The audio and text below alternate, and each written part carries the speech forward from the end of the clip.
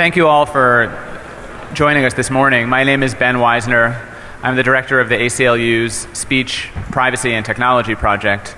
We're really thrilled to be here and very flattered that so many of you have turned out to see this panel. The topic that we're going to address this morning, location tracking, is something that the people in this audience have known about for many years, but that the rest of the country is just now waking up to. We are in a constitutional moment for location tracking. This year, a unanimous Supreme Court held that when the police put a GPS device on a car and track a driver's location over a prolonged period, that's a search under the Fourth Amendment.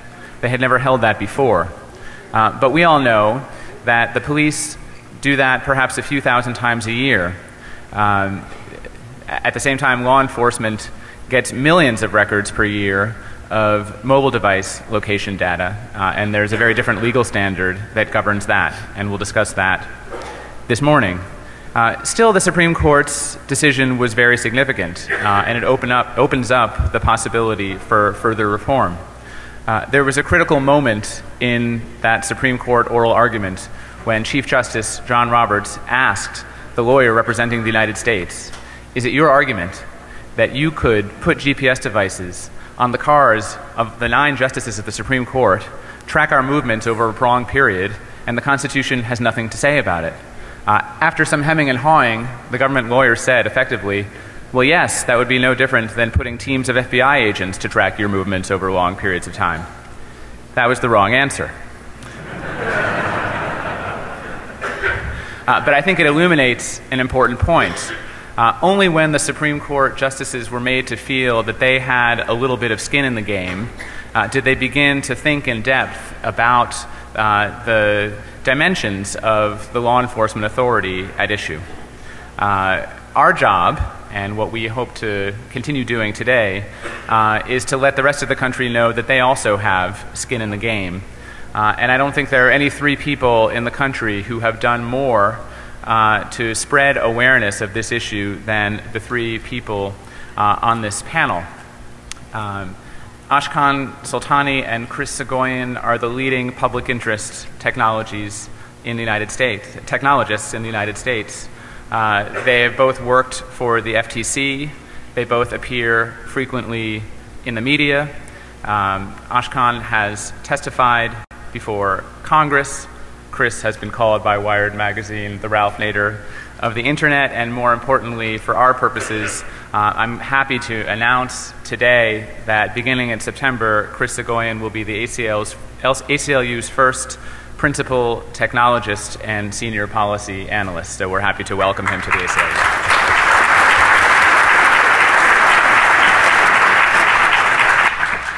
Ashkan was the primary technologist for the Wall Street Journal's very influential series, What They Know About Internet Privacy and Online Tracking.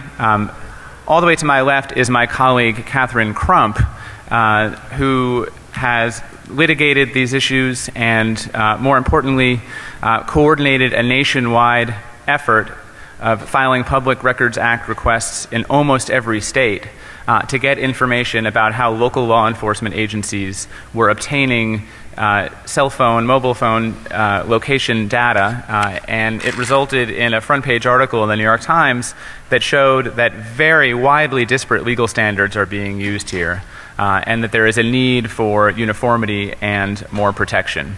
And I think as a result of Catherine's efforts, we now see bills in state legislatures, and it has added momentum to congressional reform efforts. I am mostly going to stay out of the way during this discussion and leave it to the experts. Each one of them will make a presentation. We'll probably speak amongst ourselves for a while. I'm sorry there isn't a microphone for people to congregate at to ask questions, but we absolutely will take questions. People will just need to come to the front when I give the signal, and we'll repeat the questions for everybody. So let me turn it over to Ashkan. Sweet. Or you can shout and we'll try to do our best. So hey everyone, thanks for coming. I'm going to speak briefly about technologies related to surveillance and location tracking. Much of what I'm going to talk about is likely stuff you've already heard and seen. I'm just going to try to kind of summarize the state of affairs and then hand over to my colleagues to discuss the prevalence of collection of this information as well as the legal protections you might have around some of this information. And so our talk is called Can You Track Me Now? So the focus of my section is going to be basically about these devices, these mobile phones. Everyone's probably got one in this room, and everyone also knows that they're no longer phones, right? These are simply mini computers that have a Linux stack. They're different from computers in that they're small, and they're also very different than your computers, maybe except for this crowd, but for most people that you carry them everywhere with you, right? And they carry a bunch of sensitive data on them, your address book, your photos, your contacts, etc. What's also interesting, a little bit different from your computer, is that there's a lot of players involved in bringing you your device, right? So you have the hardware manufacturer. This is HTC, Samsung, these folks. You have the carrier, the AT&T, Verizons, Sprints of the world. You have the platform developer, right? The Apples, the Googles, the Motorola's that build the operating system on the phone, Windows if you consider a platform developer. The app developer, which is like the people that run the apps. And then a bunch of like third-party software, like analytics software, ad software, that kind of enables the ads on your system or enables app developers to see who's downloaded, what apps, etc. And each one of these players has some ability to access your data, some ability to expose you to unintended risk, and some ability to kind of hand over this data to law enforcement. And I think this creates a really interesting and complicated liability space of who's responsible to protect your security and privacy on these devices. And it kind of creates this feeding frenzy for law enforcement or whoever else, or for attackers that want access to this data. And I think that's kind of one of the biggest challenges we see in this ecosystem. For the purpose of this talk, we're going to talk about location, right? But location can mean a great number of things, right? On the left is my GPS-based location. On the right is my location based on Wi-Fi access points, right? So just triangulating what your nearest Wi-Fi AP is. You can do IP-based location. So this is just simply my location based on IP address with some resolution, block level, depending on the service you're using. And you can also reveal, depending on the purpose of the query, you could reveal location based on your language pack that you have on your browser, or the type of search queries you do, right? For depending on what you're trying to get after, your location information can be inferred or intuited a bunch of different ways. There's a series of attacks to get your location information, right? So everyone remembers maybe this from about a year ago or 2 years ago, where the iPhone was logging your information for caching of Wi-Fi access points. And so the end result was, for the life of your device, you would have this log of your past location available on the device, right? So for anyone who wanted to access that, they could map your activity across the past 2 years, right? You also have a lot of other data stored on the device, like photos, search queries, this kind of stuff that would also reveal your information. This is some work by Nicholas Seriat from a few years ago, showing that the cached areas of the iPhone would actually reveal your location to other apps, right? So other apps could look at your photos and look at the geotag information in those photos and determine where you are, right? And there's a ton of local attacks to get whereby insecure storage of information will reveal data about you, including your location.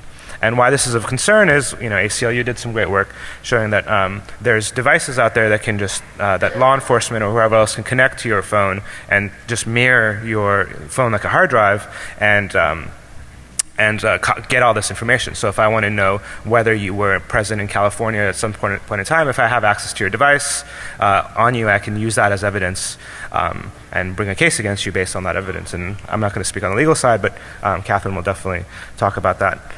You also can get stuff like Trojans on your device that actually are used to track your location, either access the device and upload data that's based on the device, or in real time track your location on the device. And this is some information about CPAV, which was a FBI kind of rootkit that they could install on computers, but there's no reason to think that this isn't present on your mobile phones as well. And one of the kind of interesting bits of mobile phones is that the carriers, or on Android phones, Google themselves can push apps to your phone, right? So I don't know if you've noticed, but you can go to like the App Store through your browser, and then all of a sudden your phone is downloading an app and installing an app or installing an update. Another researcher has, about a year ago demonstrated that that channel itself is actually not secure as well, so he could force on the wire your phone to download apps or push apps to your phone. So there's a lot of other ways to get either rootkits on your phone or force kind of upload of information that's stored on your phone as well. And so some of you may say, well, you practice good OPSEC and you encrypt your phone. Well, there'll be a talk later today about whether law enforcement can actually ask you to decrypt your phone, so ask you for your password to access the data that's stored on your phone. There's also good evidence and I think Chris, you'll probably talk about where law enforcement can just ask Google or Apple to unlock the phone for them. Right, so they can either kind of remotely unlock your phone or send the device to unlock your phone for the purpose of law enforcement with a subpoena. So those are all the local attacks, right? And so there's network attacks as well. So as I said, just the use of your device on a network will reveal to the network your location. So there's cell phone triangulation, obviously. This was some work by, how do you say his name? Mate Spitz? Multispitz. He basically the equivalent of a FOIA basically an information request from his network provider for location information, for his personal location information, and he mapped it.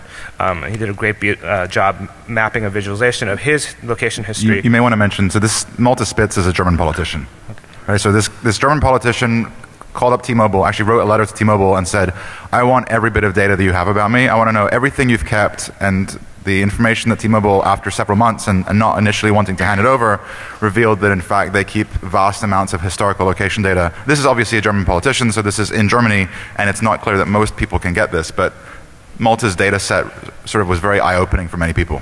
Yeah, and so what it demonstrates is that your ISP or your carrier will have your historical location information based on cell phone tower data for quite a lot of, for some period of time. The length of retention varies from 6 months to 2 years depending on the carrier. But if I want to know where you've been, or if I want to get a prospective location track on you, the ISP is the carrier is a good place to go. And Chris will talk about, I think, the prevalence of how often they hand over this data.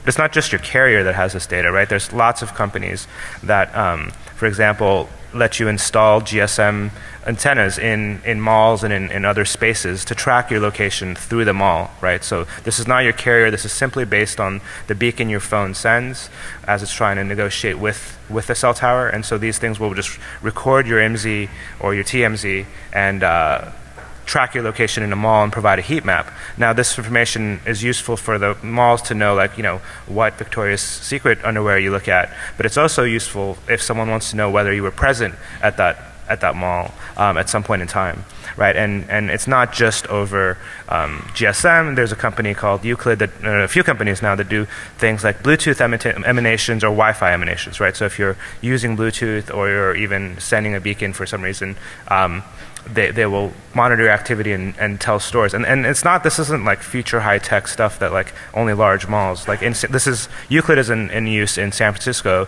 at a bunch of coffee shops, right? It's $200 a month to sign up for this thing, and they'll just drop a box at your store and just record people's Wi-Fi MAC addresses as they come to the store. Right, and so just by using the network or just having your phone on, you're now leaving a trace both to the carrier and to any of these third-party in-store analytics companies, right? Then the simple use of the phone, right? So the calling patterns, any of that information is available to law enforcement or whoever else can get access to these devices. Your use of the phone for things like apps as well is revealing of your information, right? So many of us use apps for day-to-day activity. I did a study with the journal showing testing the top 50 iPhone and Android apps and trying to determine what information they transmit when you use these apps. And again, you find that obviously you send certain information to the first party when you use these apps. So if I'm using like, I don't know, Yelp, I send Yelp some of my location information. But I also send my location information and my unique device identifier, the thing that lets companies uniquely track my device, to a bunch of third parties, right? So my favorite that I like to highlight is still in play. They still do it even 2 years later. It's this app called Best Alarm Clock. Right, and it's one of the alarm clock apps for iPhone. Anytime you run the alarm clock or the alarm, if you've set it to go off, anytime the app runs, it sends your precise lat long and your identifier to a bunch of third parties, right, in clear. Right, so you effectively now are giving your location information not just to the carrier, not just to Google, but also to a bunch of third-party ad networks or third-party analytics companies, right? And this is, again, precise lat long.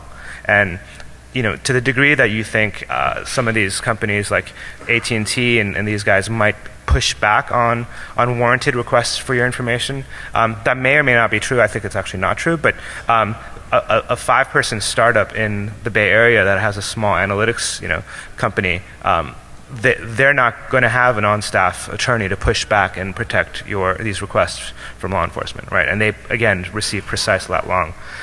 We found that 47 of the top 100 apps send your location information, and 56 of the top 100 send your unique device ID. And so this information is available, to a bunch of different parties just by you using your phone. I think that exposes it. This is a little graphic showing kind of the mobile display advertising landscape. So every single one of these companies receives some information from the use of your device, at least your IP address, right? Some receive your, your unique device IDs, et cetera. And any one of these can be subpoenaed or kind of your information could be requested from these companies.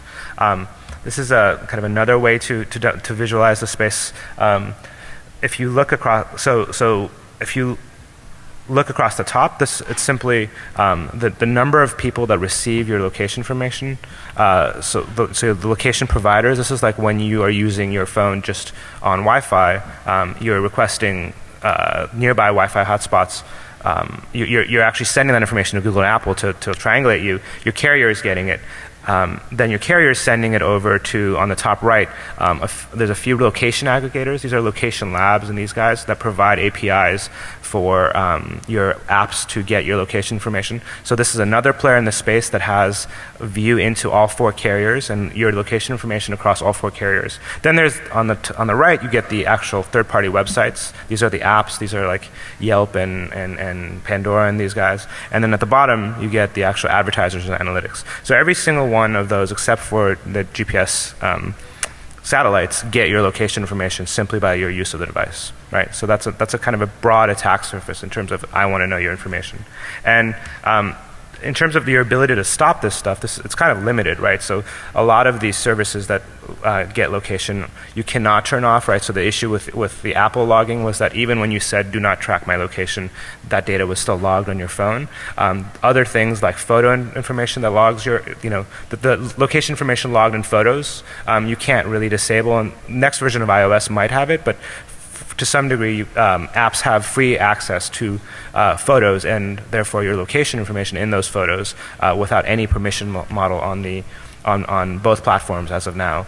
And some of the other kind of location information around device analytics like Carrier IQ or kind of preloaded apps that when you buy a Verizon phone, you have no ability to block or turn off, right? So it's kind of a wild landscape in terms of your control or your ability to limit the disclosure or recording of your location information. And I'll kind of hand it over to Chris to discuss how often and how frequently this stuff is accessed. Thank you. So it's really, really difficult to figure out what the phone companies do. It's really difficult to figure out what the government can get from the phone companies. And I've spent the last 6 years of my life trying to figure out how much the government spies on us and how they force the companies to whom we entrust our private data to facilitate this surveillance. If you visit the websites of the phone companies and the email providers, in the privacy policy, you'll see vague statements about how they care about your privacy, but you won't find any details about actually how they process the requests and what legal standard they insist on, and for most companies, even how many requests they get. And so the method that I've used to get data for the past 3 or 4 years later into the project were sort of 3 methods. So the first is that I filed countless FOIA requests, which, by the way, is really, really easy to do, and I highly recommend it. If you have a blog, you can usually claim that you're a member of the press and not pay any fees. So that's the first method. The second method is I've snuck into places I shouldn't be. I went to a surveillance industry conference in 2009, commonly nicknamed the Wiretappers Ball, where I was able to hear from many telephone company employees, figure out what they were doing. And then the third and most fruitful method has been to actually go out drinking with the lawyers who work for these companies. And it turns out that they really just like having someone listen to what they do at work all day. So let's talk briefly about what happens at these firms and what they're able to provide. And what I want you to understand, more important than anything, is that the phone companies are not going out of their way to spy on you. It's just it's the cost of doing business. If you want to be in the business of providing telecom services and you're using spectrum given to you by the government, then various federal agencies have leverage over you. And if you don't play by their rules, they take away your spectrum or they block the installation of towers. They can make life very, very difficult. And so the phone companies have to go along. And protecting your privacy is really not that good for business. The money, I mean, although you may think the profits that the phone companies make are obscene, the amount of money they'd have to spend to even push back on a request would likely wipe out the profits they'd make from you for a few years. And so there's just really no incentive for them to do so. But let me at least talk about what's possible. So largely I'll focus on location data. So we all carry cell phones right now, and the phones are constantly transmitting to towers, particularly if we have smartphones and there are data connections. The government can get 3 types of location data. They can get actually 4 types. They can get historical single tower data. They can get real-time single tower data, real-time triangulated data, which is based off of multiple towers in some cases, and then real-time GPS data for phones that have GPS chips. Maybe a decade and a half ago, the FCC Congress passed legislation, and the FCC forced the carriers to provide E911 location capabilities. So this meant that the carriers had to be able to provide, upon request, location information of a certain degree of granularity. But the FCC left it to the carriers to figure out how they were going to implement that. And the carriers basically split along the CDMA and GSM path. So the GSM providers in the US, which is AT&T and T-Mobile for the most part, they decided to go with estimated time of arrival data. So they install this box on every tower. It's usually made by a company called True Position, and this triangulates the location of your device. It works indoors and it works outdoors, and it doesn't require the assistance of any phone in the field. I mean, it's fairly sophisticated technology. So they decided that they would go with that path. Verizon and Sprint decided that they didn't want to do that, and instead they put GPS chips in every phone. Whether the phone costs $20 or $500, Verizon and Sprint just put GPS chips in the devices, and then upon request, the phone companies can locate individuals. Why does this matter? Why this difference? Well, not every device on the Sprint and Verizon network can provide GPS information. The E911 rules only apply to telephones that you can use to call an ambulance during an emergency, and your laptop or tablet or other data device cannot be used to make calls. And so Sprint and Verizon do not provide E911 capabilities for those data devices. What this means is that when the government wants to locate a data using user, a data using device in real time, they're not able to for those two networks. All right, so what does this mean? The government, and Catherine will walk through the sort of insane legal standards that exist and the ease with which the government can get certain types of data. But what you need to understand is that the government is obtaining vast amounts of location data.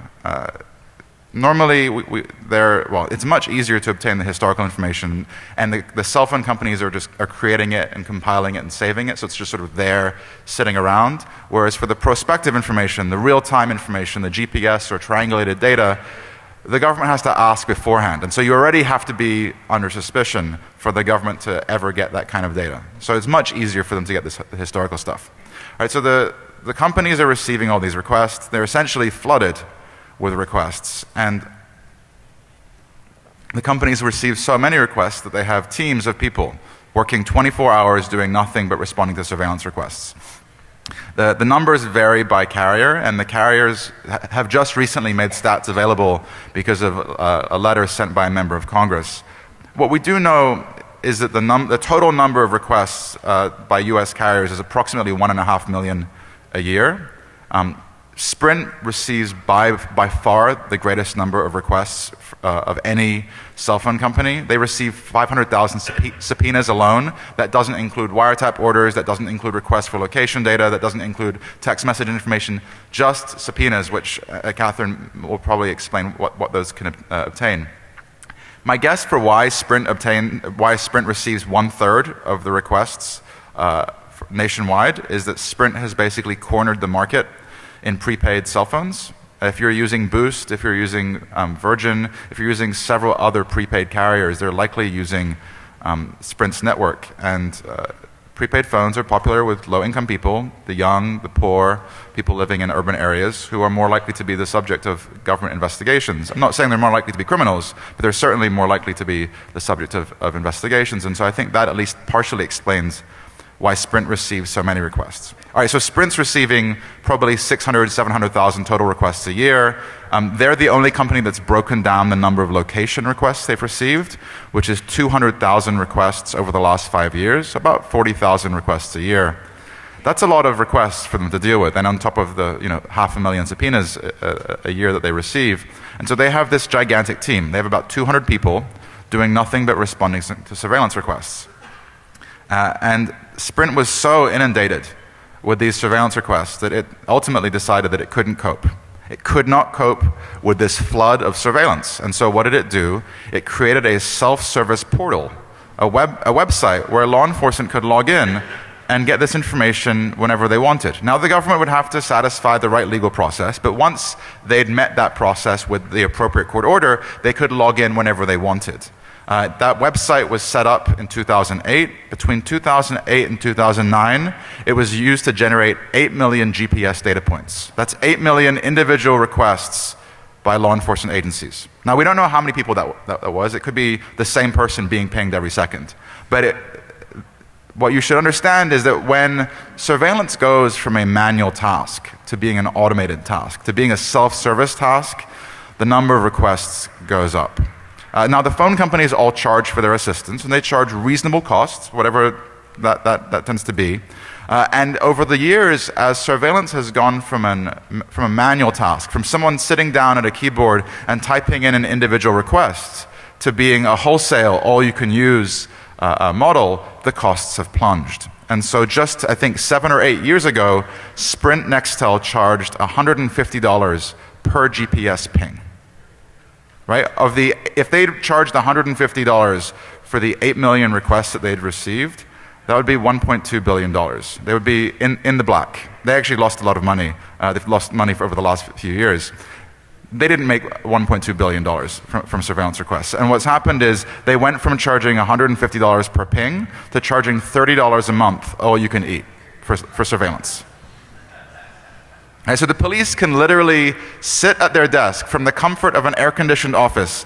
They can track you as you move about your daily life. Well, why does this matter? It matters because the government has scarce resources. Right? There are only so many agents who can be tasked with surveillance. And when it takes 10 or 20 FBI agents to tail a suspect as they drive around town, the government has to figure out who it's going to spy on. Who's important enough to warrant that team of 20 agents? But when a single agent can track 300 people from their desk, just by typing an additional command in at a keyboard, well, then the government doesn't have to think as hard about who it wants to spy on.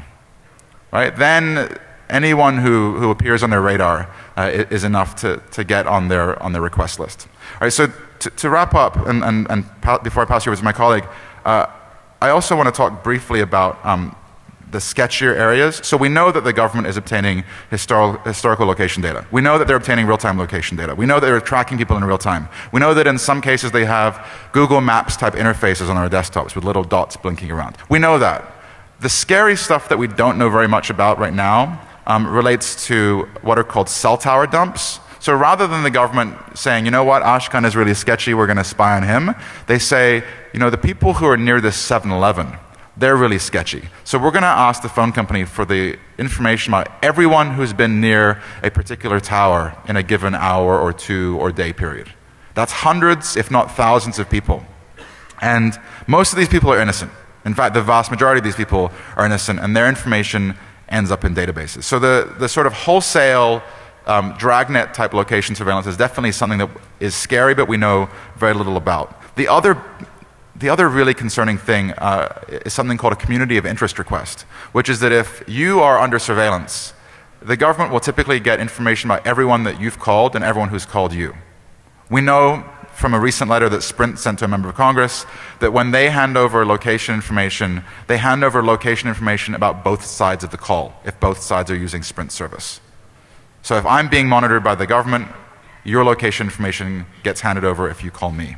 So there are some really, really sketchy things happening. We don't know very much. I'm currently litigating my own lawsuit against the Department of Justice to get some PowerPoint slides about their current and cutting edge methods of location surveillance. There are several other lawsuits going by several groups, and hopefully we'll get a bit more information. The last thing I'll mention before I pass it over, Ashkan teed this up. Several of you, I hope, in fact all of you should, use encryption on your smartphone if it's available. Certainly the latest version of Android offers disk encryption. You should certainly be using it on your laptop. So the question that I want you to think about, and I have the answer, but it's a really unfortunate and depressing answer, but think about this. You're arrested by the police, or you go through a border and the government grabs your cell phone, and they want to see what you're doing. They want to see what's on there, and you have some passphrase, and so the data is encrypted. What do?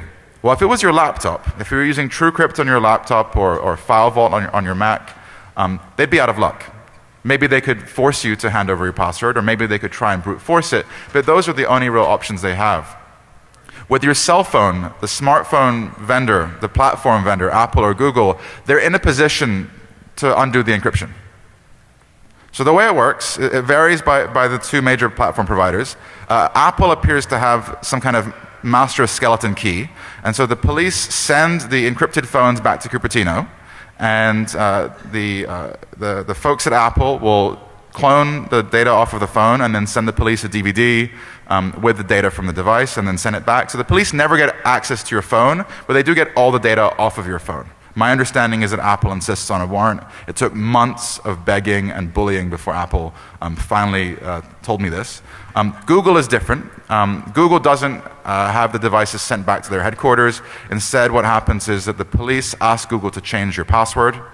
So what happens if you enter the wrong password into an Android device a few times, it locks you out. And the only way you can get back in is by entering the full Gmail address and password. And so what Google will do is change the password to a new one, which they can then give the police. The police get in, and then Google change the password a second time so that your email won't sync and the police won't be able to do ongoing surveillance of you. But in any case, what I want you to understand is that both Apple and Google provide access to encrypted smartphones. And so if you think your smartphone disk encryption is enough, you're wrong.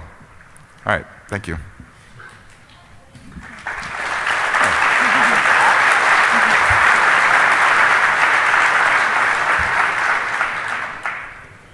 So hi, I'm going to talk about some of the legal protections that you are entitled to for your location information when the government comes seeking for it. I work at the ACLU, and I spend my time challenging government surveillance programs, and location information has been one of the most pressing issues we've been dealing with for the last several years. And unfortunately, I'm going to continue on the theme that Chris just struck, which is that the legal protections for this type of information are both uncertain and inadequate. Technology has been changing incredibly rapidly. And I think it's worth pointing this out, right? We just learned from a bunch of letters that Congressman Markey sent, he requested information from the cell phone companies and learned that the cell phone companies get 1.3 million requests for data a year. What is so striking about that is that, 20 years ago, none of this data would have existed. How many of you, for example, had a cell phone in 1990? Right? There's just a few hands up in the audience right now. Most of us didn't. And so the government and the FBI in particular frequently complain about the degree to which they're going dark, right? Their surveillance capacities are being stymied by encryption and other technological protections. But the reality is that this is the golden age of surveillance, that we all create these vast data tracks that didn't exist before. And for the law, this creates the relatively rapid nature of the way this has happened creates some real difficulties. The law tends to evolve incredibly slowly.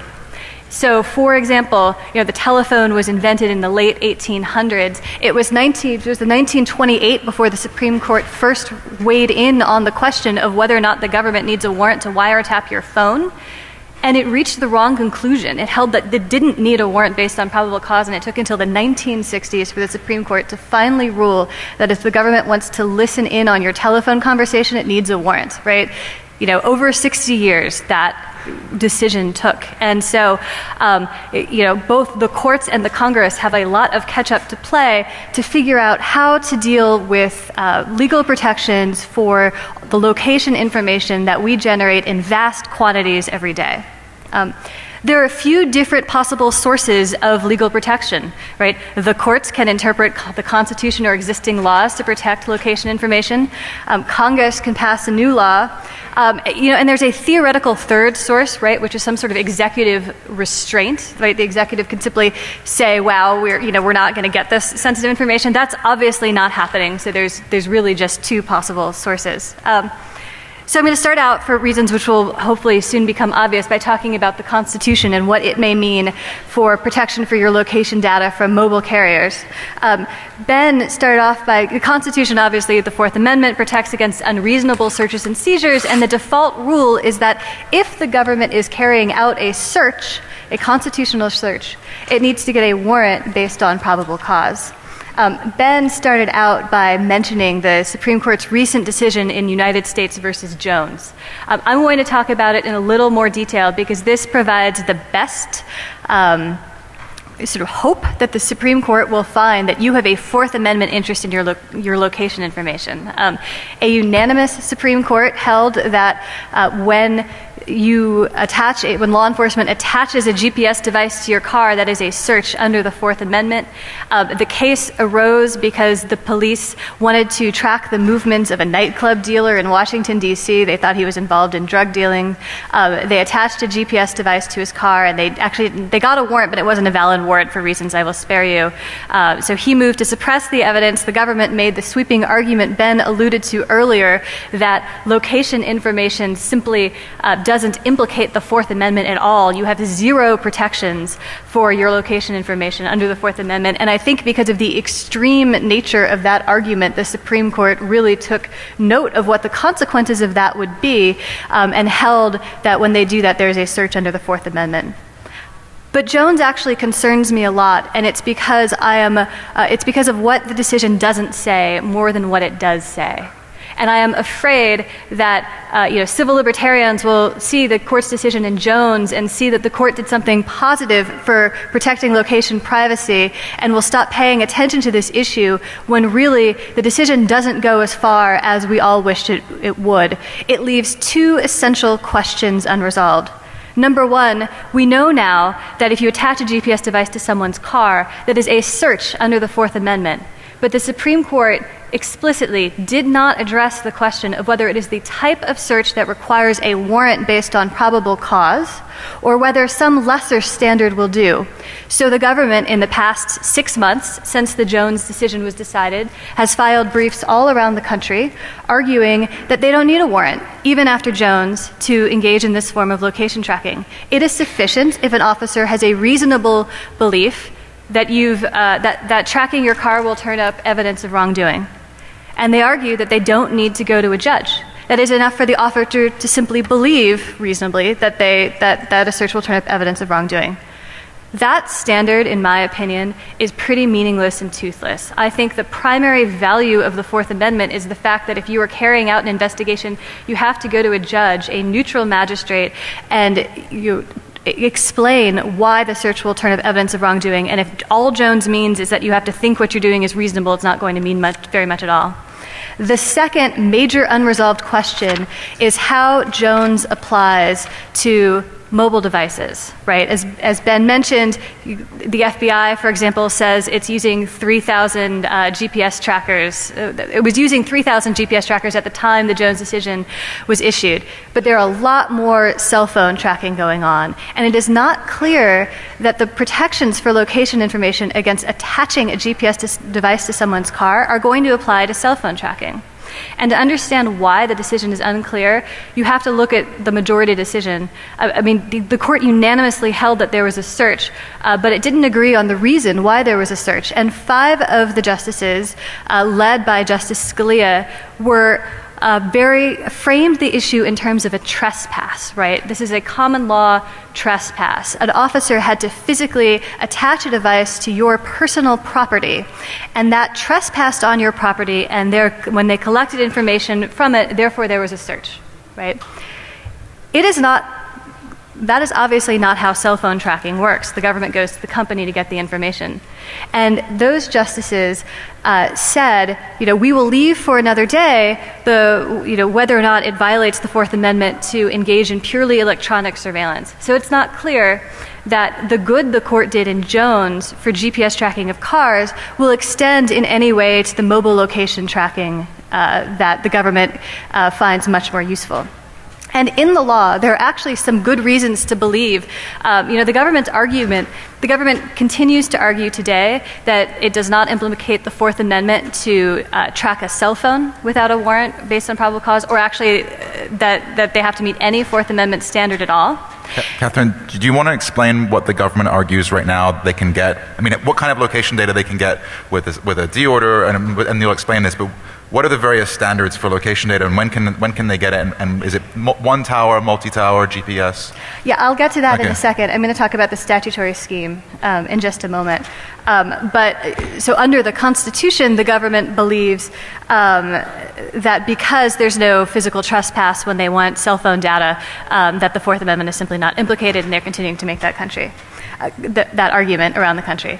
There's also, as Chris was just mentioning, federal statutory law that provides some protection for your electronic data.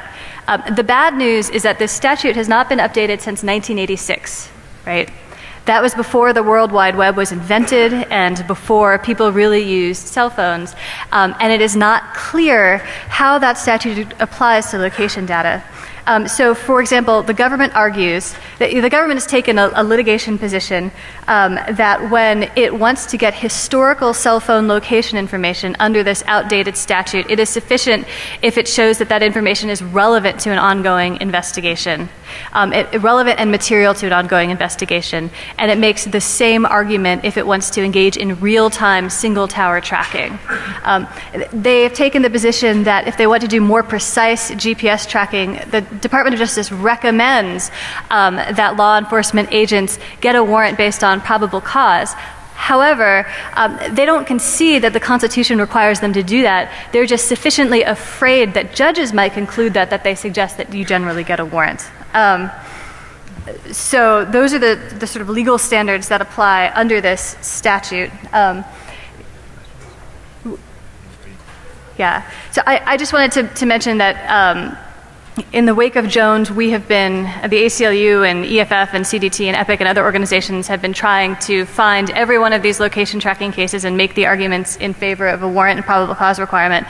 But the battlefield often keeps shifting just as technology keeps shifting. So, for example, right now we've been very focused on cell phone tracking, but there are other forms of location tracking. When one form becomes less accessible, other forms become more accessible, and we've seen, for instance, automatic license plate readers popping up with greater frequency all around the country.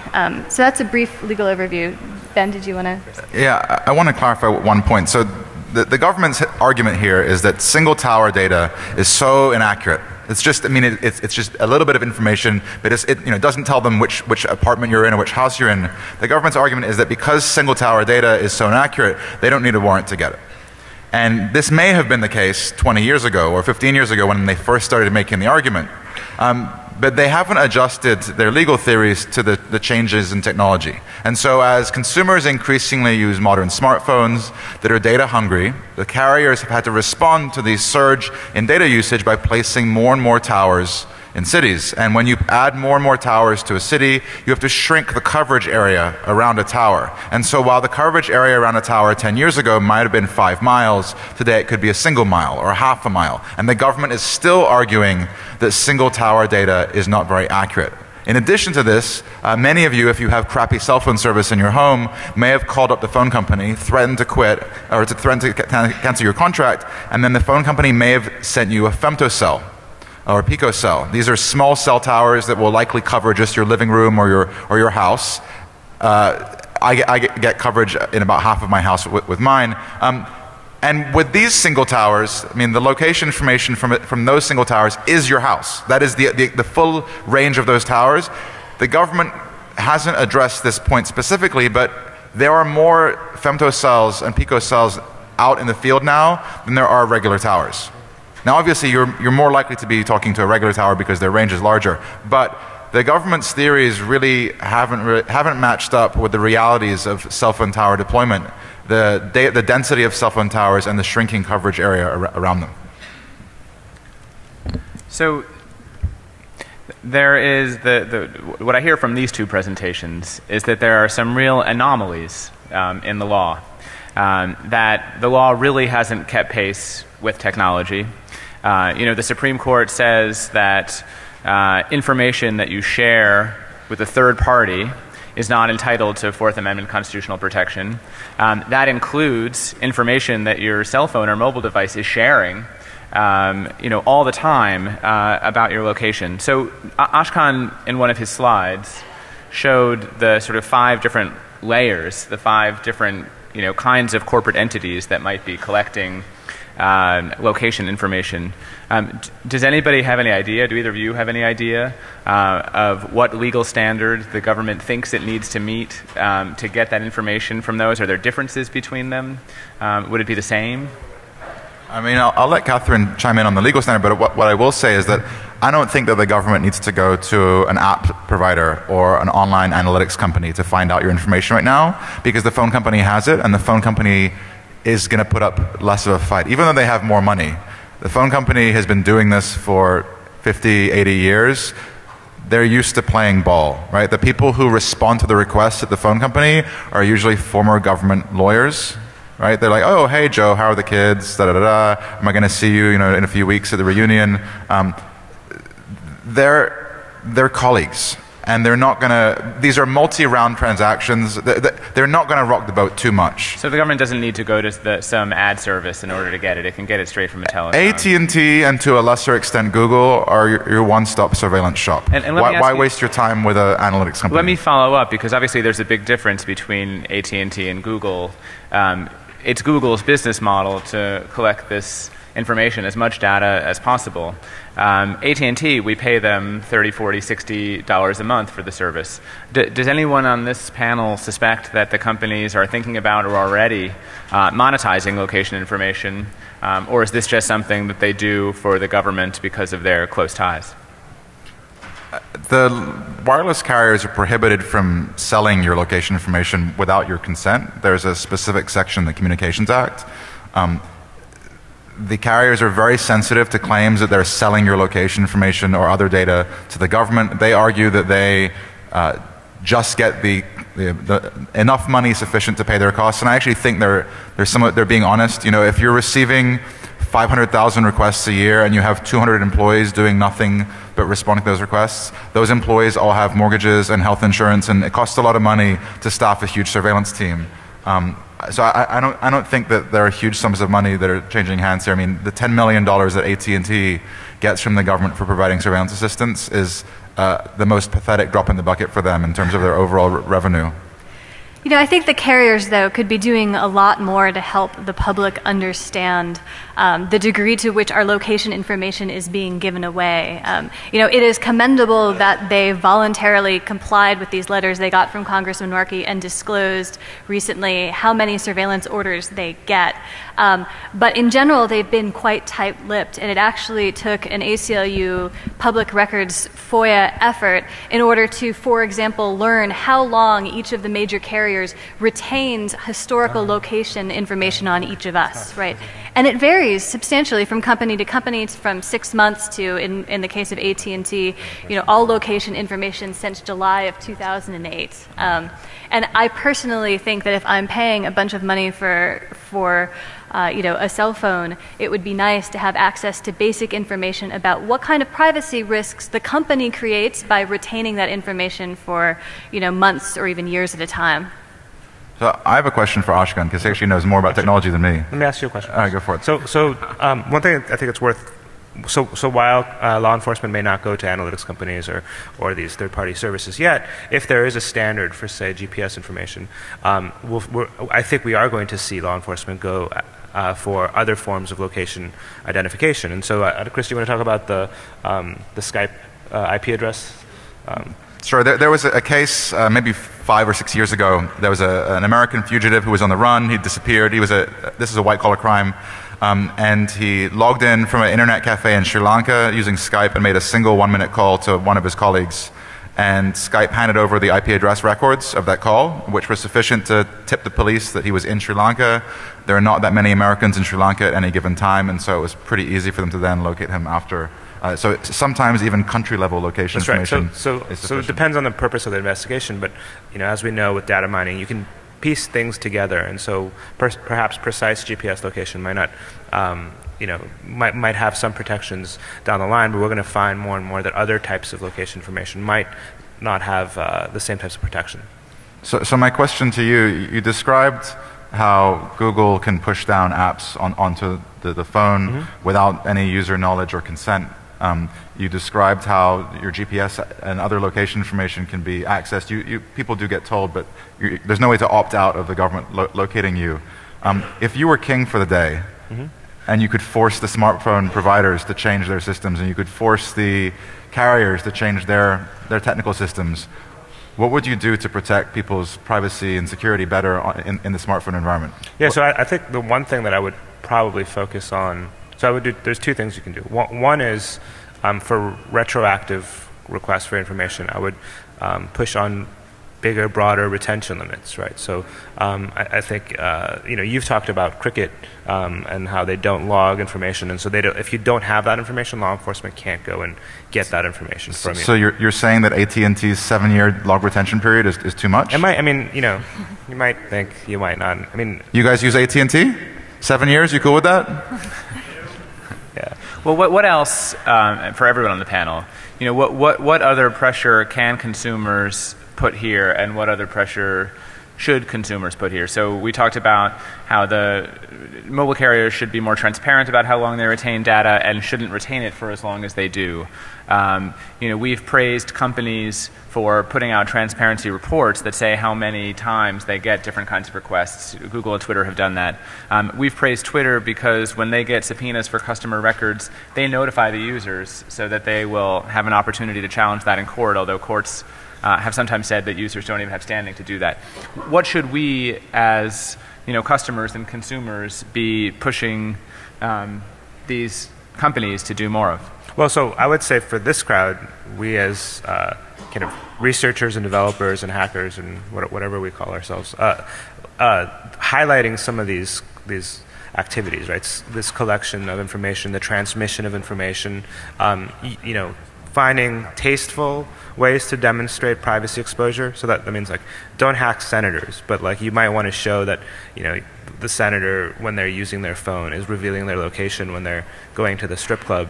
If you can make that case, I think senators are going to be their eyes are going to be open, and they're going to want to find ways to protect that information. That's typically how I find that people pay attention to issues, is when it affects them. And so as people that are very capable, probably much more so than anyone here on this panel, I would say, if you have ways to demonstrate how sensitive information is being stored insecurely, transmitted to people that would and legally and legally demonstrate this stuff, and generally would surprise most average consumers, I think that's a really good use of your time. I second that.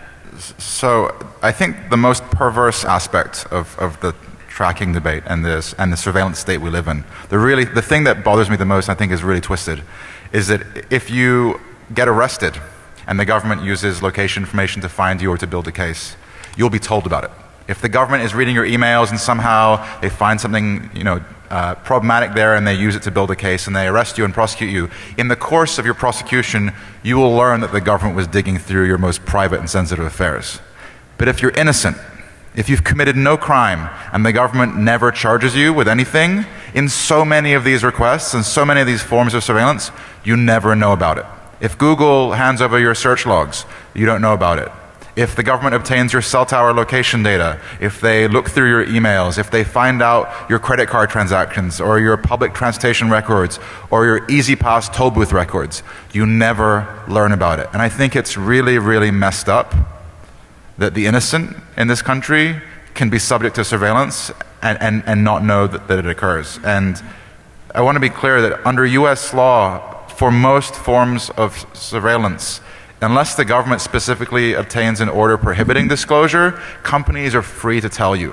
They just don't do it. It's bad for business. They don't want to scare their customers. They don't want to worry people. And frankly, they get no benefit out of doing so. And I understand that. I understand why the companies don't want to do that. And I think we should change the law so that the government is required to tell you when they obtain your stuff. And that doesn't mean they need to tell you the day that they request your records. Certainly, that could frustrate a legitimate investigation. But at some point, whether it's 6 months or a year or 2 years down the road, at some point you should be told that the government was looking through your personal private files. And right now, you just don't know. I think that's a really excellent point. When you start seeing numbers like 1.3 million, records being accessed, the number of those people who are innocent has actually got to be quite substantial. And I just wanted to build off of Chris's point by talking about the mechanics by which the government gets these orders. Even when they go to court to get an order, as sometimes required by the law, they generally do so in proceedings where the government is the only party, right? The government goes and says, I need this surveillance order to be granted for an investigation, and the defendant, of course, isn't told that they're about to be subjected to surveillance for good reason, right? The investigation is not going to be effective if the person is told that their cell phone is about to be tracked. But unfortunately, what this does is it subverts the adversary process, right? In general, judges get to listen to both sides of arguments before making decisions. And the surveillance requests the government has submitted have gotten broader and broader and broader over time, and the judges don't have anyone on the other side to help them understand it. So, for example, there was a case we uncovered called United States versus Soto, which was in Connecticut, in which it turned out, it ended up being an example of a case where the government submitted a request to engage in tracking not just of the one individual they thought had engaged in wrongdoing, but of everyone else who had called that person's cell phone, which ended up being about 180 other people. And the judge simply signed off on this order.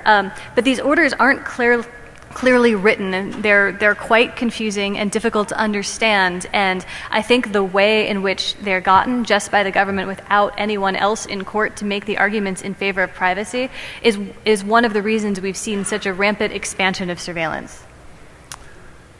So now it's just those of us for whom 1 hour of this is not enough. And we'd like to invite questions and comments. Because we don't have a microphone for that, those of you who are further back who want to ask a question or make a comment, if you can move forward. And if people in the back can't hear it, I will repeat it.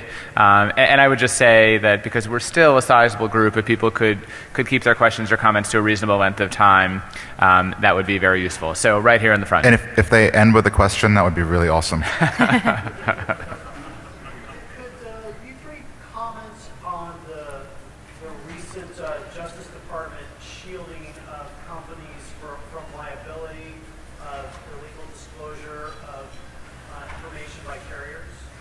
So the question was, can the panelists comment on the Department of Justice's shielding of companies from liability for disclosure of information about their customers?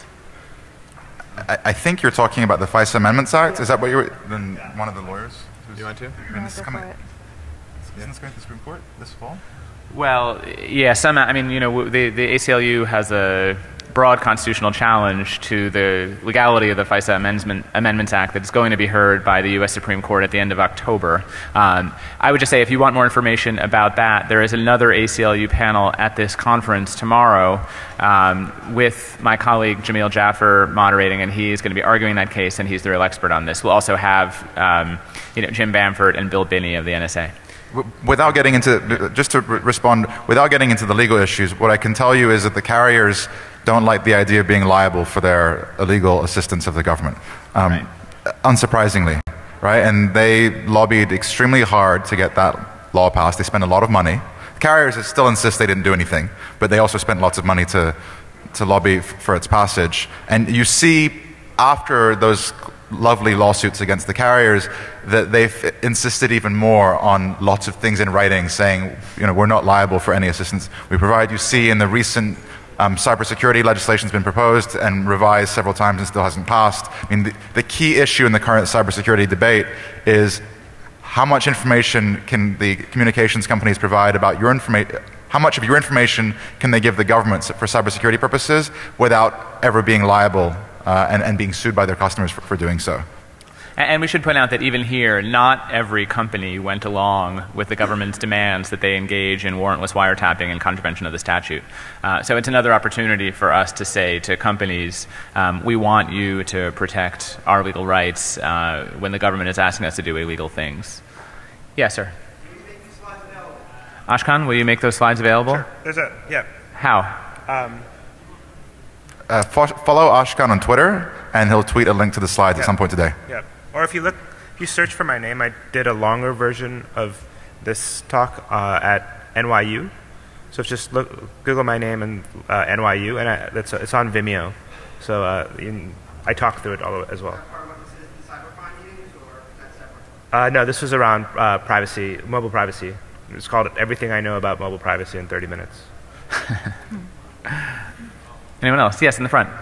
Yes, can you comment on what you know about the use of NSL's national security letters with respect to obtaining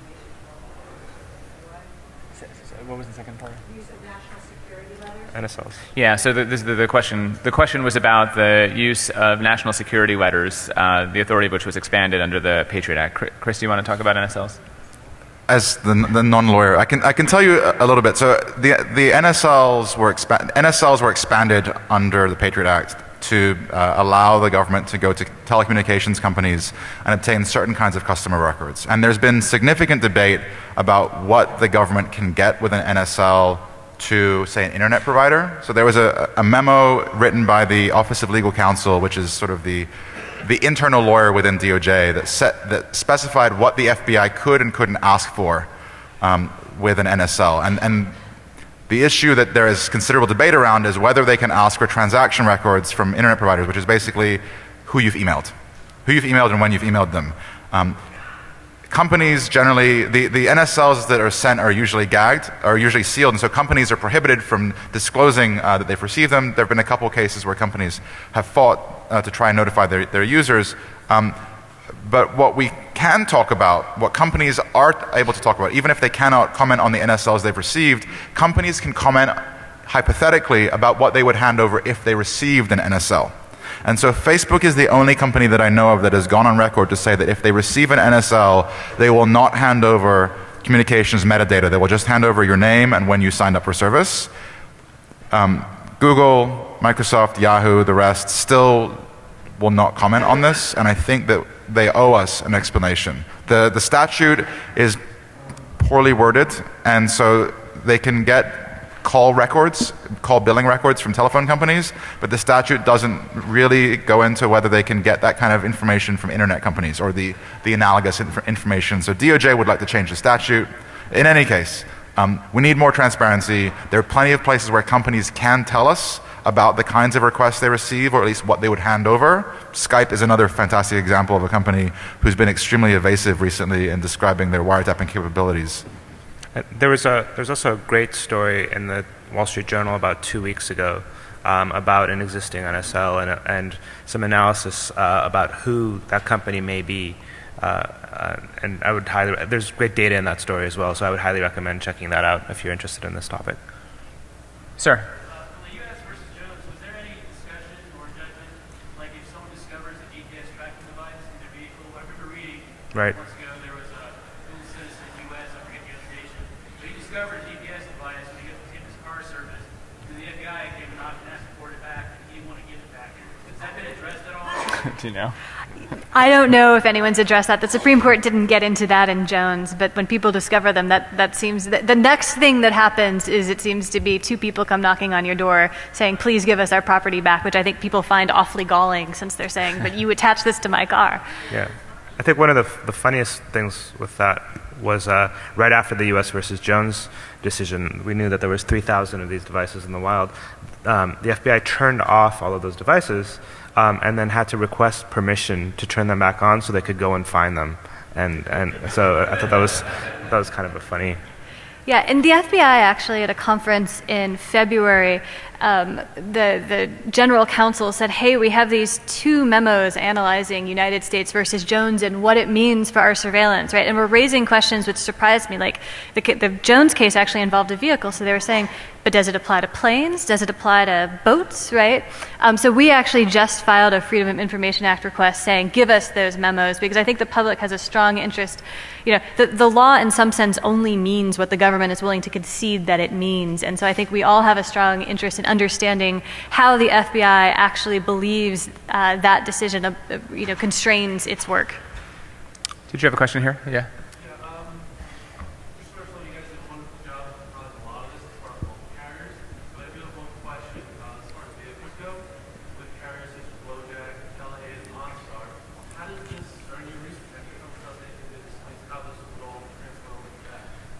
What I can tell you is that OnStar and LoJack and those other services, and also the ones you can buy from the Sky Mall to spy on your friends and family and loved ones and kids for like $200, they all use the cell phone companies for service, right? So for you to be able to disable the vehicle when it gets stolen, there needs to be a communications channel, and that's using the phone company. And so again, the phone company is going to be the first entity that the government goes to because it's the easiest. They're the ones that they're used to talking to. What I can talk about regarding OnStar, it's actually not OnStar, it's a related company. There was a Ninth Circuit case a few years back in this town in Las Vegas where the government wanted to monitor the communications or the conversations occurring in cars by a couple of mafia guys who were smart enough to not talk on the phone. And so they were sitting in these luxury SUVs and having these sit-down conversations, and the government tried to force the company that made the Help I'm Lost service turn on the microphones remotely and then spy on the calls. So the court, ATX technology. ATX, sorry. So there was some good news and bad news. In that specific case, the government said that the company could not be forced to turn on the microphones, but for one reason and one reason alone. And that reason was while the wiretapping was occurring, if you got into an accident, the 911 functionality wouldn't work. And the court said that they didn't trust the FBI to promptly notify the emergency services because that wasn't what the FBI specializes in. The court left the door open and in fact sort of hinted that if the government could turn these devices into secret microphones while simultaneously preserving the functionality that customers are paying for, then surveillance might be okay. And so, you know, the trend, or the theme you should get from that is that the services that you use can be used against you. And the company may not want to go along with it, but when the request comes in, there's only so much the company can do to fight. And the best we can hope for, ideally, realistically, is for the company to just be honest and say, this is what we're able to do. But then the consumers can at least evaluate and decide if the service is the right thing for them. But in answer to the specific question, Jones didn't answer that for two reasons that Catherine can get into. Right? Well, yes. So They didn't answer it, and actually Justice Alito, who wrote an opinion for 4 of the 9 justices, ridiculing Justice Scalia's property-based trespass rationale, specifically mentioned these OnStar navigation systems and said, you know, what's really important here is that you don't expect someone to be tracking your movements for 28 days, and hinging this entire constitutional analysis to a trespass rationale doesn't make any sense, right? And he mentioned the onboard navigation systems as one example of that. But, you know, whether that would carry 9 justices instead of 4 is another question. We do know that the government, you know, with some regularity is using onboard navigation systems in order to track people's movements. We don't have a lot of information about how frequently that happens, how the different companies cooperate, and so on and so forth. And obviously these things, you know, OnStar in particular, collect a lot more information about you than just your location, right? How quickly did you brake before that accident, so on and so forth. And so, as Chris was saying, it's definitely something to think about. And the government would argue, even after Jones, that that information is being collected by a third party, and so it wouldn't be the Constitution that governs it, right? It would be some part of ECPA that governs it. They wouldn't necessarily need a warrant based on probable cause, right? I mean, right. So maybe I'll just talk about the third-party doctrine a little more expansively, briefly, right? We keep talking about something called the third-party doctrine, and its origins are, you know, from long ago and far away when the Supreme Court held that you have no privacy interest in your bank records. Someone tried to argue that the personal checks that he had written to the bank were his financial records, and therefore the government couldn't simply subpoena them from the bank because he had a Fourth Amendment interest in them. They needed a warrant based on probable cause. And the Supreme Court said, sorry, no go, you're out of luck. These aren't your records. They are the records that you have voluntarily disclosed to a third party, and therefore you have no privacy interest. The Supreme Court extended that rationale to the phone numbers you dial in a case called Smith v. Maryland. So if you type in a phone number, right, or if you call a phone number or someone calls you, the Supreme Court has said you have no privacy interest in that. If this doctrine is carried to its extreme, that means that in the digital era, we will have no privacy in anything anymore, because if you use Gmail or Yahoo for your email, it is all stored by a third-party company. All of your location data is stored by a third-party company. I think courts looking at the extreme consequences of that argument have pushed back on it. So, for example, one federal appeals court has ruled, for example, that you have a privacy interest in the content of your email even though a third party has access to it. But this is the government's primary argument about location information as well. You know, you chose to carry a cell phone. I remember reading one government brief in particular in which they said that anyone who doesn't want to be tracked, there's a simple solution for those people. They can leave their cell phones at home, right? And you sort of like wonder what world the government anticipates that we will inhabit if we don't want to be subjected to 24-hour tracking. But this is one of the major arguments the government makes. Are there any other hands? Yes, right here in front. Mentioned sending off letters to law enforcement agencies, but you haven't said anything about what the response was or what other information you learned from that, in addition to cell phone location tracking that you've mentioned already. So the first battery, we're planning to do this on a number of topics, but the first round of requests we did were on cell phone location data. 35 ACLU affiliates sent something like 380 requests to law enforcement agencies around the country about cell phone tracking. And so for the first time, we were able to establish that essentially every police department in the country tracks people's cell phones. You don't need to be a sophisticated department like in New York. You can, you know, be a small town police department. You're going to be getting access to people's cell phone information. We figured out how long the carriers were retaining this information. We figured out that the legal standards are completely chaotic, right? In some parts of the country, police departments actually do get a warrant based on probable cause to track cell phones, suggesting that it is actually compatible with legitimate law enforcement investigations, right? You can protect privacy and carry them out. We're about to launch another round of requests, which are going to focus on the use of automatic license plate readers. That's actually happening this upcoming week on Monday. And I think that is the next big place that this is going to go, because in major cities like Washington, D.C., in New York, it is essentially possible to enter or exit the city in a car without having your license plate recorded. It used to be that that information was then discarded after some period of time. Now this stuff is being kept indefinitely and pooled into these state or regional or federal databases. We don't know where the money is coming from. It's probably coming from various federal government sources that are like pushing out the dissemination of this relatively inexpensive technology, right? And so you can never just think, okay, we're going to solve the cell phone or car location tracking problem, right? There's always going to be, it is an eternal game of whack-a-mole. There's always going to be another field of play, and that's the next one. And let me just comment on, so we've kind of used terms like the government and law enforcement and tracking and all this kind of stuff. It's kind of important to think about how this stuff actually happens, right? So we have a bunch of different entities, from the NSA to the FBI to local law enforcement, and they also go to conferences like this in the same way that it's a false descriptor to think that everyone in this room has a complete command of all the possible tools out there and research tools with security, with regards to security, and it's also kind of it's also important to note that there might be some guy in some office in Arkansas that happens to need location information for a particular case, and happens to either have attended a conference and know how to get to the Sprint API to get that data, or happens to know a buddy at a different that's managed to get location information from a different source like OnStar or whatever, and he's going to go through that process for his case, right? So it's not this big entity with a set of rules. It's that people are trying to solve a case, and they're going to find and get information in whatever way they can,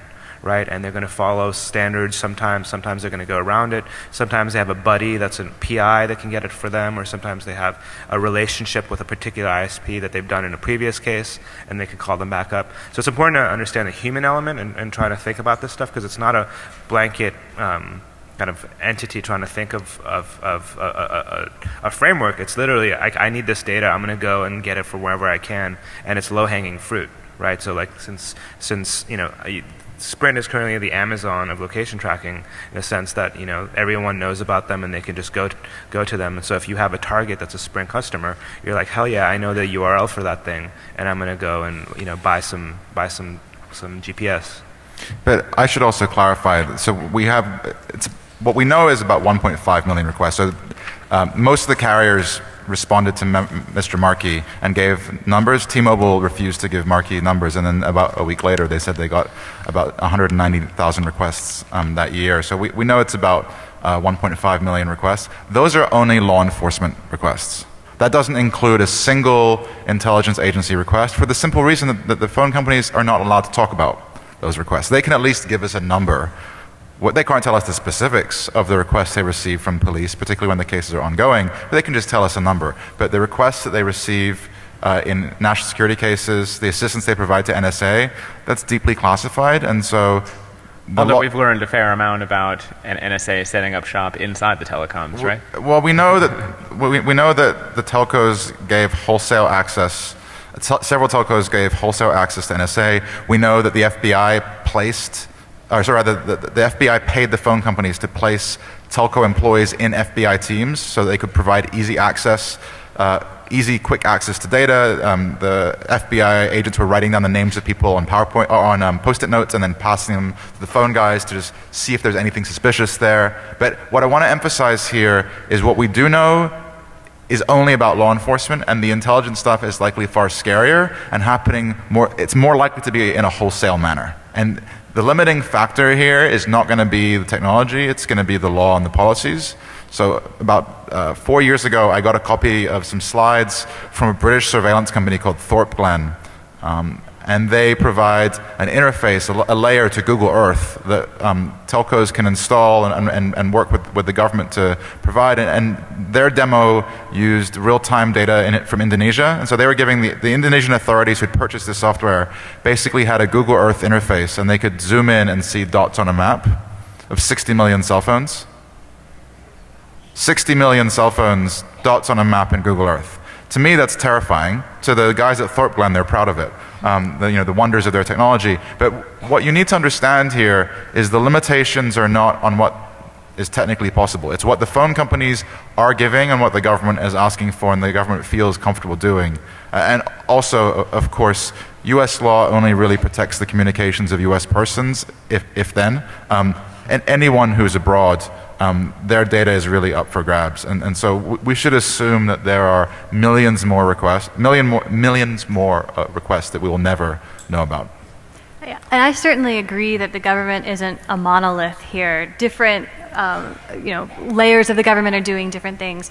And one of the ways we end up thinking about what the national security establishment may be doing actually depends a lot on technologists who can sort of now speculate about what it is technologically possible to do and then help make interesting conjectures about what may be happening. On the national security front, there's a man at the Cato Institute, Julian Sanchez, who came up with a very interesting idea about why the government might be just hoovering up vast quantities of location data. And it's because, it's one thing to change out your phone, but you're pretty much going to live the same life no matter what. You're going to live in the same place, you're going to work in the same place. And so if you have access to mass quantities of location data, right, then you can potentially recreate people's movements even after they switch up their phones, because unless they go to really extreme measures, they're not going to be able to change the basic travel patterns of their life. And I agree that what the local police departments are doing is very pragmatically driven. They have crimes they're trying to solve, and so they use the investigative tools available to them. But I think what is so striking now is that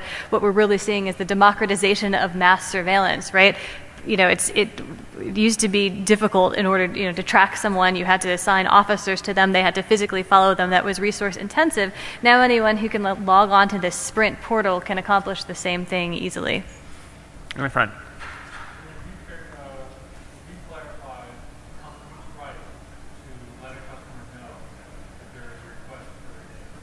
So the question was, in what situations can a company inform a customer that there's been a request for the customer's data, and the flip side, in what situations can a company not inform them? And it certainly varies significantly between whether it's a law enforcement and a national security investigation. So I'll start, and when I get it wrong, Catherine will jump in. So my understanding is that wiretap orders are gagged by default for the provider. Requests for stored communications, your emails, your search records, that information, the government can obtain a request. The government can obtain an order from a judge that forces the provider to not tell you, but the government has to go out of its way to ask for that. And particularly when the government is obtaining your information with a subpoena, if the company threatens to tell you, the government then has to go to a judge. And so the mere threat to tell you is often enough to force something that would otherwise not involve the courts to involve the courts. And it's a really, really useful way. If companies just have a blanket policy of we will always tell our users when possible, that's a really good way of protecting users. And we've seen companies, I think Twitter and Spider Oak and a couple other companies have now adopted these formally. Yeah, and Twitter, in fact, in New York, got an order from the local prosecutor for customers' records, and the order said, essentially, you may not disclose, and Twitter said, the hell we can't, and told the customer so that he would be able to challenge it. Now the problem for Twitter, their model, their idea here, is to let their users have the information they need so that they can challenge the orders. Twitter doesn't want to go into court hundreds or thousands of times a month or a year to protect its users' data. That would be an enormous expense for them. The problem is that the judge in New York ruled that the Twitter user didn't have legal standing to raise that challenge. It was a subpoena to Twitter. Twitter owned the information by its terms of service, and so that the user himself didn't have legal standing to challenge it. That's a very dangerous ruling that we're going to try to get overturned, and that Twitter also is going to try to get overturned on appeal. And Twitter got a lot of press about a year ago after they received the requests for information about a few individuals associated with WikiLeaks, including Jake Applebaum, who some of you might know. And Twitter rightfully, got praise for going out of its way they asked the judge to unseal the order, and then the judge did, and then those individuals were able to fight. And what I want to make sure that you understand is that Twitter has notified users in many less exciting and sexy cases. It's not just the front page stories where they've told their customers. It's not just Occupy protests. there was an exceedingly insane individual who made violent threats towards Michelle Bachmann, the crazy member of Congress, and Twitter also told that disturbed individual about the request for his information. They really do seem to want to tell their users whenever they can, as opposed to selectively picking things when they involve high-profile issues. So, sorry, can I just add one thing about how this works with cell phone information specifically? Back in 2007, I filed some Freedom of Information Act requests with U.S. attorneys' offices around the country, and I said, give me the template, like the boilerplate forms you fill out when you want cell phone records, and at the bottom of each of every one of those forms at every U.S. attorney's offices around the country, there was language like, and we have good cause to believe that if the customer learns about this, then our investigation will be foiled, right? So it's just like the same, like, unthinking boilerplate that gets inserted in every like rental contract, right? You will arbitrate this in, you know, the Virgin Islands or whatever, right? And so judges just get these things in massive quantities, right? Because we know there's tons and tons of them, and basically sign off on them, right? So you have to have a company like who's actually willing to fight back against this, because all of the momentum is on the other side. They will simply, the government will simply submit these boilerplate forms and they will get stamped. And so that's another way we're sort of dependent on our mobile carriers to stand up for our privacy. But not all judges will rubber stamp, and there have actually been a small elite team of magistrates around the country who've revolted against DOJ's rather aggressive legal theories for surveillance, and several judges, I mean, one of the leading judges in this pack is a federal magistrate from Texas, and I don't want to encourage stereotypes here, but this isn't a judge from San Francisco, this is a judge from Texas, and when a judge from Texas says that surveillance has gone too far, I think we need to listen. That's true, and those judges who've done that, right, I have they're the heroes of this, because none of us would know about any of this that was going on if there weren't a handful of judges who like got these requests and looked at them and said, wow, this just doesn't seem right? But the magistrate judges who are signing off on these things are people who are generally, they have 8-year terms, they have to be renewed, they're often former prosecutors themselves, right? And so although there are a small cadre of really skeptical judges who I think have done all of us tremendous benefits, that's not a description that applies to the vast majority of people who are signing off on these orders. Regarding the NSL story that was in the Wall Street Journal a couple weeks ago, I saw the Department of Justice was suing a telecommunications company for simply challenging the NSL without disclosing the contents of the NSL. Can you comment on the rationale? I mean, not necessarily the DOJ's rationale, just the legal standing on which they're doing it, because I think it's completely beyond anything I can understand. I don't know the legal theory. I mean, I didn't read this. So EFF is representing the telco. Unfortunately, the Ask the EFF panel is right now, so you're in the wrong room.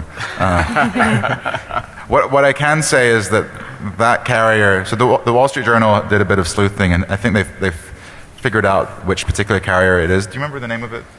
Credo or something? Credo. So they're a virtual carrier. They rent space on Sprint's network. They're like the carrier that advertise. They're the Whole Foods phone company. Right? They donate money to green energy, and they have a pack where they donate money to liberal causes.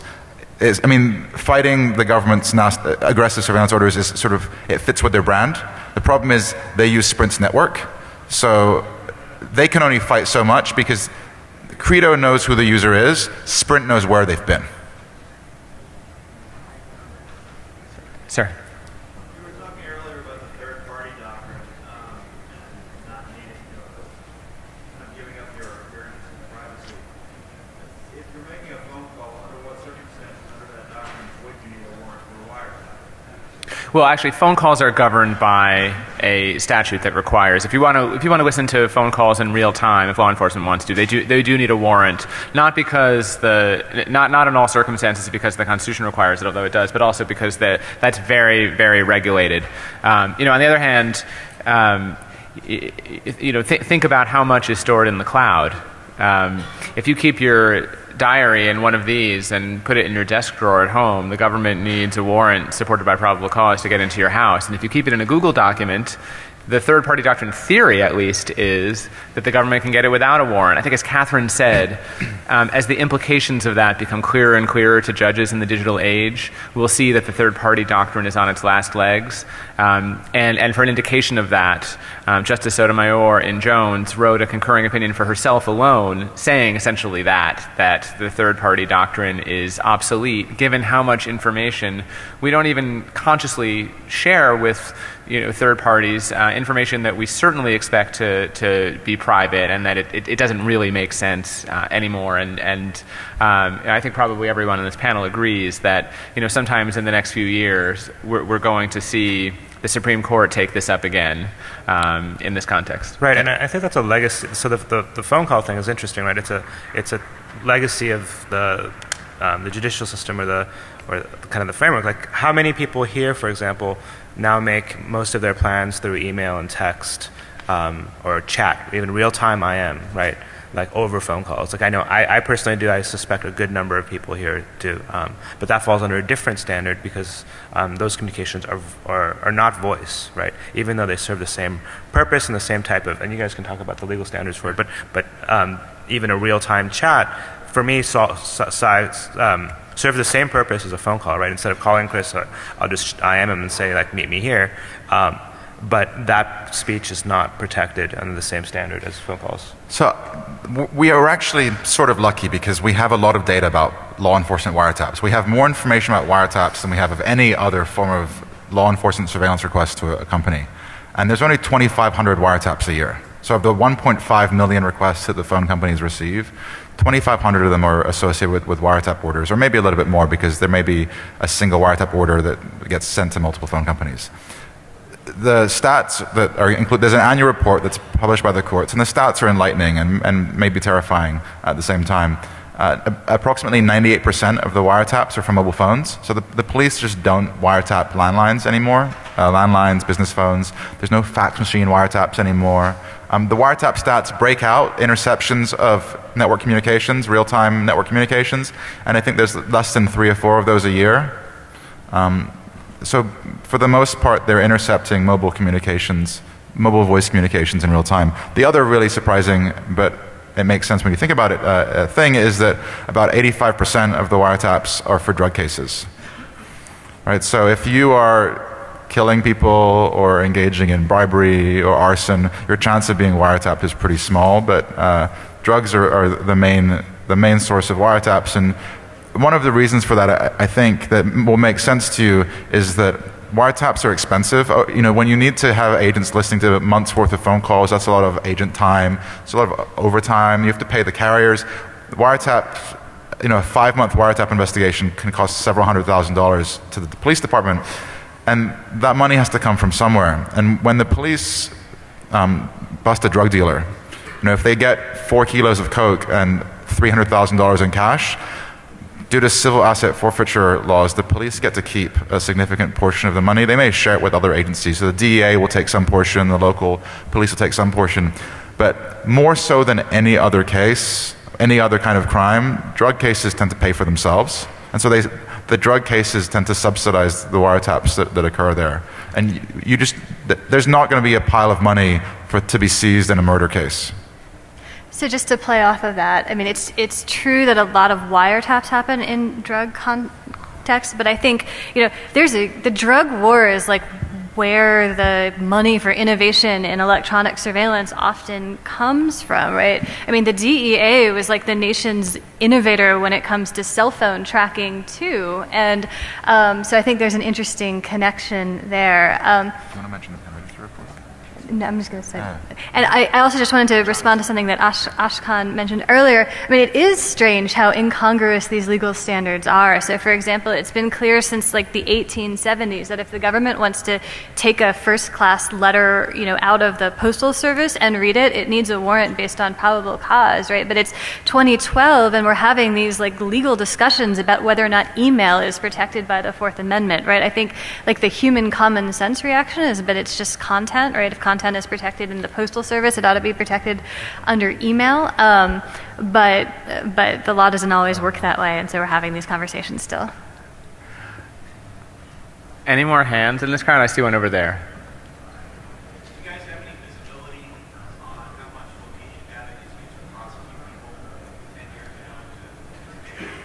So the question is, have we been able to track over time, say in the last 10 years, how much more location data is showing up in criminal prosecutions? I will just say before I turn it over, Catherine was on a panel at the Penn World Voices Festival in New York a few months ago with a British science fiction writer, and he described a case in the UK, a murder case in which someone was convicted basically only using location data, without any, eyewitness, without any direct evidence. All sort of circumstantial location data by itself was enough to solve and successfully prosecute this case, and that's something you couldn't have seen 10 years ago. But does anyone want to make more than the obvious point that there's a lot more of it now than there was 10 years ago? I mean, I just don't think we know very much about how many requests are happening right now. In terms of how many of those 1.5 million are location requests, we certainly don't know how many they were receiving 10 years ago. The wireless carriers do say that that the requests they receive go up about 10% every year. And if one of us were a criminal defense lawyer, we would be able to tell you anecdotally that cases are being built on this now more than they used to be. But what I know about this is just from watching The Wire, like the rest of you. Yes. So, do you have any information about people who jailbreak their phones and install alternate phones, whether they have more or less vulnerability in terms of location tracking? That's for the technologists. I mean, so like there are mods for Cyanogen that restrict transmission or let you spoof your location information for things like the use of apps, right? That doesn't affect the type of kind of requests we're talking about here from the carrier, right? So if you're still using Sprint's network or T-Mobile's network or whoever, you're still maintaining a GSM connection or a CDMA connection to the towers, and the towers can identify you, which is accessible to law enforcement. So perhaps you then turn off data plans and this kind of stuff and only use it on Wi-Fi. Sure, maybe, but that's less to do with the ROMs itself. The other thing to think about, and it's kind of this kind of double-edged sword with a lot of the custom ROMs, is one, you often use untrusted sources and you expose yourself to other security risks, and two, you don't often get the latest patches, right? So things like some of the SSL search stuff or some of the kind of the new features in Jelly Bean won't be available in some of the custom ROMs. So it's kind of like you use at your own risk if you know what you're doing. Otherwise, you might actually inadvertently be creating a different type of attack surface, protecting from the ones you know about and introducing ones you don't. I mean, what I'll say is that right now, the laws of physics don't really allow you to communicate with the cell phone company and not have the tower know approximately where you are. Right. There's no way to hide the direction you're sending your signals from the tower. If you're using mesh networking or you're bouncing your signal through some other device, then you're doing that. But the tower is always going to know which direction it's receiving the signal from. It's going to know the approximate strength of the signal. I mean, there's some degree of approximation that the tower can guess. So the Ninja guys just did this fun little experiment, which is, I think, a good example of how to decentralize, for example, off a tower. And so maybe that's a way to go. I recently had an idea, which if anyone wants to implement would be awesome, which is, who's familiar with Google sharing, Moxie's thing that lets you share cookies? All four of us would be using Google sharing and then any time Google would not know which one of it is making the request or visiting the web page. With software now, for soft SIMs and software radio now, you can do some fun stuff around swapping your IMSI and your kind of your SIM card kind of profile. And so one fun experiment could be getting 50 people in this room to sign up to all-you-can-eat carrier. So like something like, what's the one called? Straight Talk, $50 unlimited data and limited voice. So you get 50 of those plans, and you then randomly assign an MZ for each call. So you could never know which of those 50 people are making that call at any given time, and therefore not know who is at what location, right? So you lose the ability to take inbound calls. Maybe you can solve that through some other back channel. But you could try to do things like get around this problem that Chris highlighted, which is how do you maintain a connection to the existing infrastructure and still protect your location information. 10 minutes. Just with regards to Google Voice, are there many things that the Commission may share? Will you repeat the question, Chris? So the question is, what kind of intercept capabilities exist with Google Voice? And I'll even extend that question to Google's video conferencing service. Is that Huddle or Hangout? I forget. Whatever it's called. I've been asking Google for months about what their intercept capabilities are, and they won't comment. They just say they comply with all lawful requests, and they push back on requests that they think are inappropriate. Again, I think that companies like Google, particularly companies like Google that claim to put their users first and blah, blah, blah, I think that they have an obligation to at least be upfront and say this is what we can do. And if they can in fact record your video chats in real time and later provide that information to the government, I think they should tell us. Certainly, given that Google Voice is communicating on the regular telephone system, I suspect that they're required. I suspect that they fall under CALIA. That's my guess. But they just won't talk about it, and I think that's highly problematic. Tim, I'm doing a comment about, you just did a post about Skype as well. Yeah, I mean, there's been so much speculation over the past few months. It's been growing in the last couple of weeks about what Skype can and cannot do, and the company is very careful in its statements. They appear to be written by a combination, a hybrid team of lawyers and PR, which is the worst combination. They say that they use encryption. We don't know very much about how they do the key exchange and certificates and other things.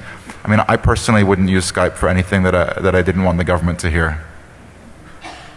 So we have about 5 more minutes, but we can wrap up if there are no more hands. Am I missing any?